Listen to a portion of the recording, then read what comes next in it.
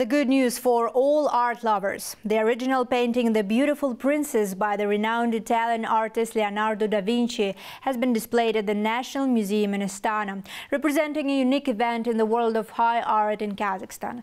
Notably, the only work by the high Renaissance master on parchment was presented in the Kazakh capital for the first time. It is known that the masterpiece is part of a private collection. Previously, it was exhibited only a few times. According to experts, certain conditions are required for its storage and transportation. The greatest Leonardo's work will be displayed at the National Museum in Astana until August 4th this year. The event, as was said in an exclusive interview to The New Time by Italian ambassador Marco Alberti, is the result of a successful cultural diplomacy and strong relations between Kazakhstan and Italy.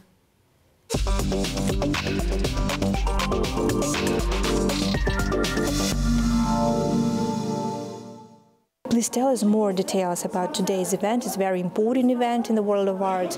The famous Leonardo's, the great Leonardo's work will be presented as a head of state. How you made it even possible? How did you make it happen?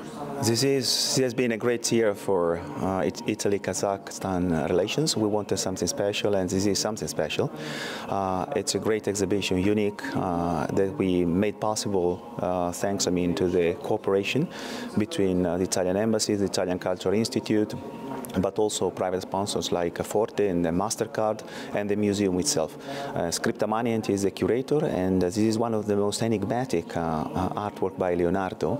It's a beautiful princess, Bianca Sforza, and we wanted, this artwork here in Kazakhstan, only in Kazakhstan for Central Asia, in order to promote the concept that cultural relations are the very basis for strengthening dialogue between people and government. And this is an expression, and I think that is going to be a great success also in terms of visitors.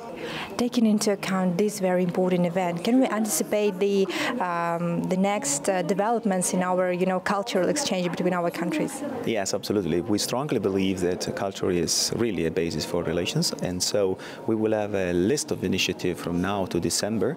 Let me say that the next big event will be in Astana, very big event in Astana dedicated to Puccini. It's going to be lyric. This year we celebrate 100th anniversary of Puccini's death, so we wanted to dedicate this big lyric concert to Puccini in Kazakhstan, December 5 at the Astana Opera. Again, a great cooperation between Italy and Kazakhstan, between public and private institutions, with Kazakh sponsors as well.